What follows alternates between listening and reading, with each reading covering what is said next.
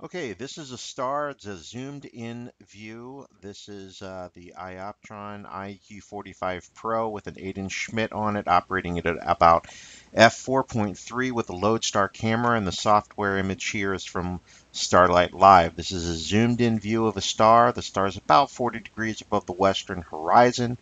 The scope was balanced in declination manually, and the scope was balanced in right ascension using the hand controller utility. As you can see, just this tracking. This is nobody touching the controller. This is nothing with guiding. That star moved quite a bit, and it's actually oscillating back and forth in this 8 times sped up video here, so you can see the movement.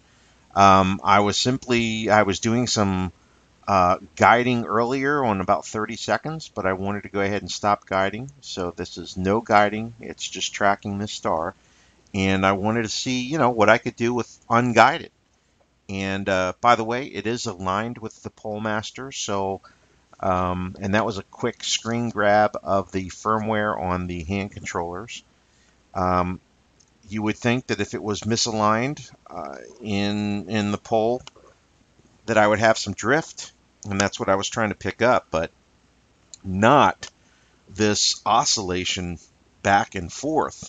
Drift would be in simply one direction. So that is the problem. Now the main board, right ascension and declination all have firmware 16.0520. That was what flashed up on the screen about 10 seconds ago. The hand controller is 16.0504. Current version out there is 16.0525, I believe. So the hand controller could be upgraded.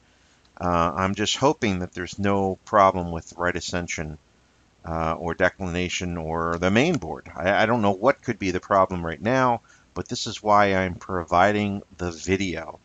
Not only for iOptron technical support to take a look, but just to share